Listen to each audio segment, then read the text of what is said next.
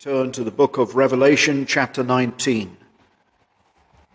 Reading from verse 1. This is the word of God. Let us hear God's holy word together.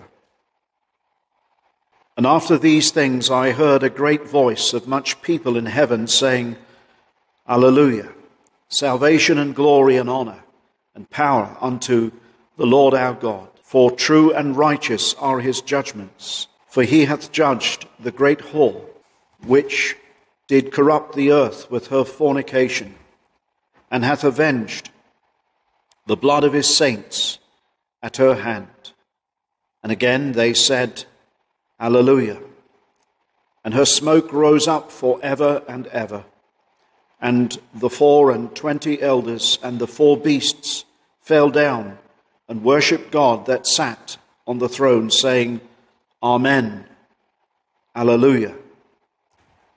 And a voice came out of the throne, saying, Praise our God, all ye his servants, and ye that fear him, both small and great.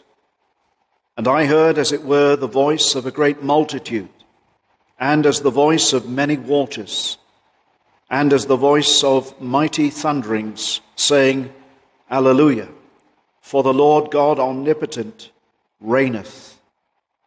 Let us be glad and rejoice, and give honor to him, for the marriage of the Lamb is come, and his wife hath made herself ready. And to her was granted that she should be arrayed in fine linen, clean and white, for the fine linen is the righteousness of saints. And he saith unto me, Write, blessed are they which are